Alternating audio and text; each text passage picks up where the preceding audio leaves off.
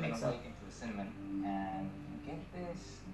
Yeah, the things, that's her name, things, yeah. You think we can get it by Monday? And I thought food chocolate Laurel, she just kind of stares at me. Yeah. Like that?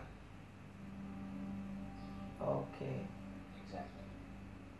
Alright, that We got a hold of the classified hotel profiles in the brigade. We're set up and skip.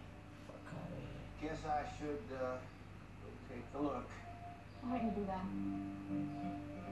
My friggin' Wi-Fi now go far in there. I don't know why. FBI surveillance pictures of the Confederate Brigade collected from the counterintelligence office. 3 cheers for domestic spying. They managed to capture quite a few hallmark moments outside their primary hangout. The Dixie Bootleg.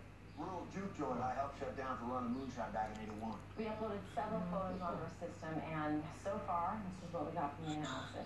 I found 3 members of law enforcement who hung out with the brigade on a regular basis. One of them could be Tebow. Sebastian said that Jacob's killer was between 5'6" and 5'8".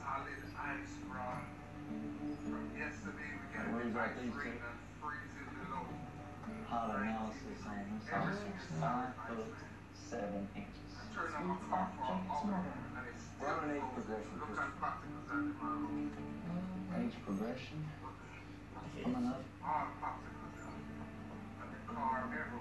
40 years later. You recognize him? Yes, I do. Tom Hamilton.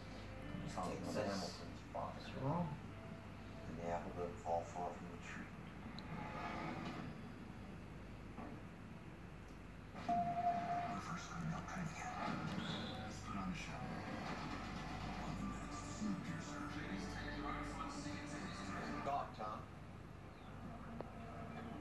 Bob's not going anywhere, you know? As good a time as any, I suppose. She's not going.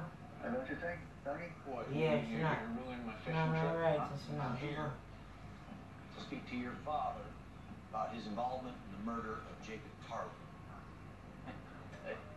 I mean, you're just so desperate to get to me that you make up some cockamamie story about my father and some old murder. You know what different story I'm saying? Did you speak to anybody?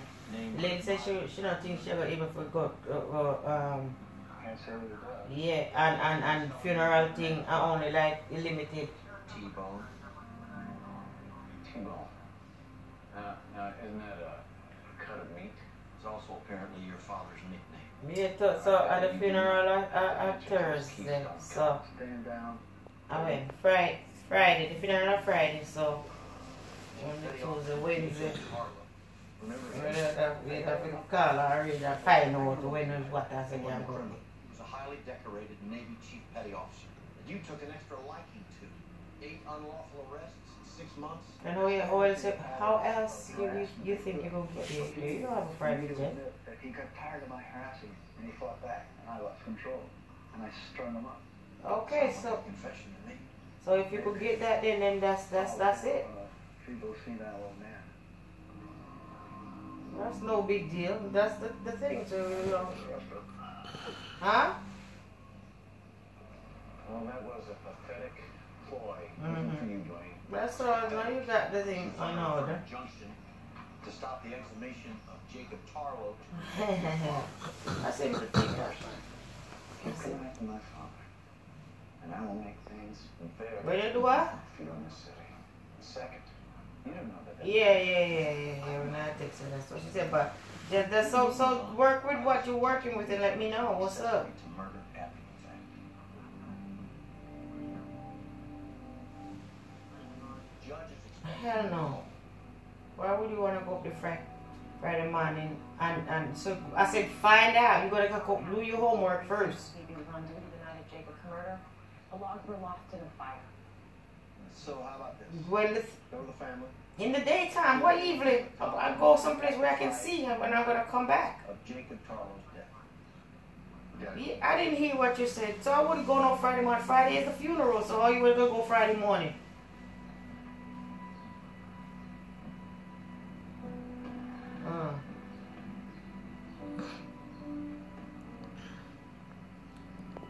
No, but you don't find anything you can talk about.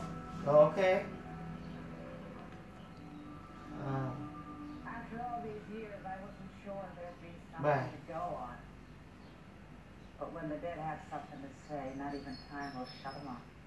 Normally, in a hanging, one would expect broken bones in the neck due to asphyxial resistance. You mean when someone struggles as they're being choked? Exactly.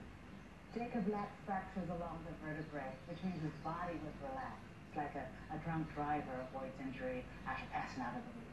Jacob wasn't conscious. I believe he was dead before he was hung. And my supposition is reinforced by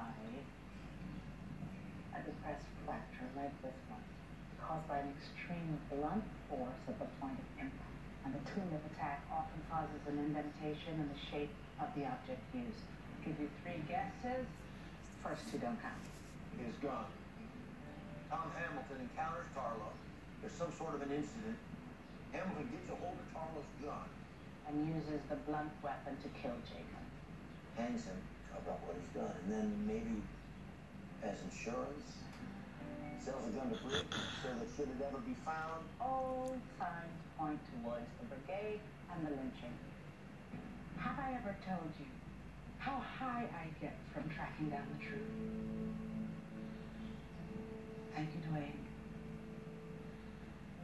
I think they want to tie Tom Hamilton to the gun. Because of Loretta's discovery, I stopped looking at the gun ballistically and examined it interiorly from a blunt force trauma perspective. So, to raise this serological Titanic, I had to use a technique I perfected called the jellyfish effect. Some jellyfish are incandescent under black lights, kind of like nature's glow sticks.